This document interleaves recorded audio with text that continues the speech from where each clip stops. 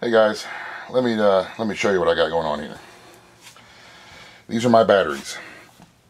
Okay, we have battery 1, battery 2, battery 3, battery 4. They're 6-volt batteries. Okay, we have positive, negative, positive, negative, positive, negative, positive, negative. I've got them flip-flopped so I can make shorter cables. Okay, battery 1 negative is wired to battery 2 positive. Okay, so that takes these 6-volt batteries, makes them a series of one 12-volt battery. Battery 3 and battery 4, the same thing. Negative on battery 3 to the positive on battery 4. That makes another series of 6 volts for one 12-volt. Voltage stays the same, amp hours increases. Now, I have wired the positive of battery 1 to the positive of battery 3, the negative, which is behind the meter here, of battery 2 to the negative of battery 4. That should be my parallel. My series parallel. This will make all of these still 12-volt batteries, but the 12-volt current is running through the one cable, and what that does is increase the amp hours or the capacity that I can store, is my understanding. So I believe I have these wired up correctly, because according to my meter, battery 1 negative to positive, 6 volts. Battery 1 and 2, which are wired in series, negative to positive. See, now that's a series, a 12-volt series. The same thing with batteries 3 and 4, the negative to the positive, 12 volts.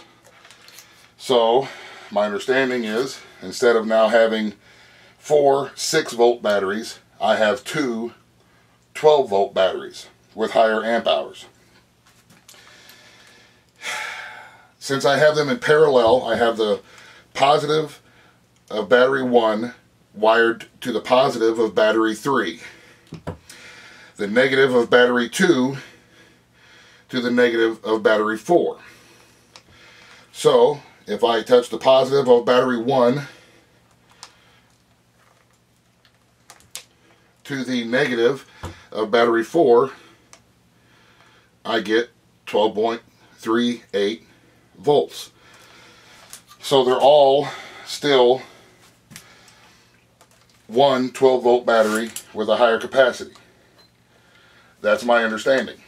The problem that I'm having, and that what I don't understand, is this is the negative cable to my inverter, which is mounted to the top part of the shelf for this here shelf. When I touch it to the negative of battery 2, I get a little bit of a spark, but nothing major. But when I touch it to the negative of battery 4, whoa, that ain't good.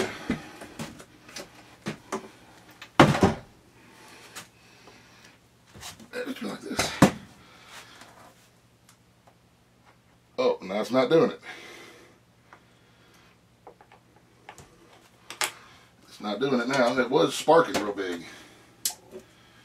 Huh. Well, I don't know. I think I just solved my own problem. It was, when I touched it, it was sparking a lot, and I couldn't figure out why. But it would seem now that the load, which is the inverter, is going to go from the positive of battery 1 to the negative of battery 4,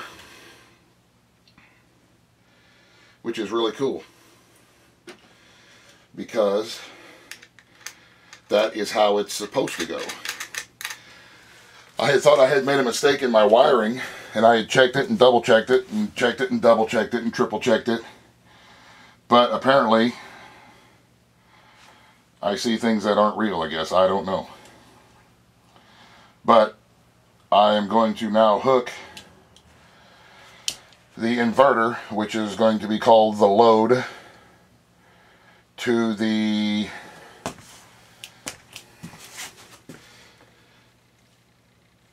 negative terminal of battery 4,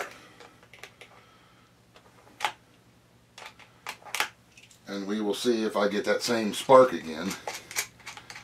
Maybe I'm just a little paranoid. Maybe I'm just so worried about screwing it up.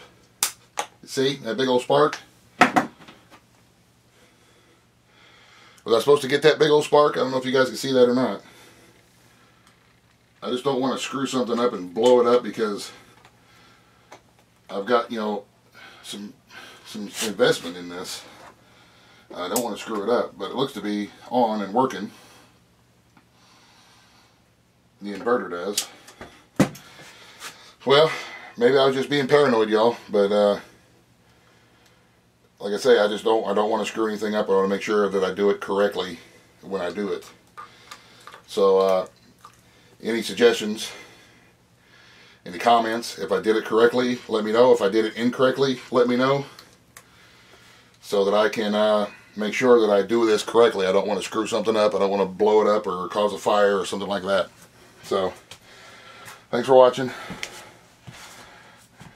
Have a great evening. God bless in the end. Buzz, buzz, the end.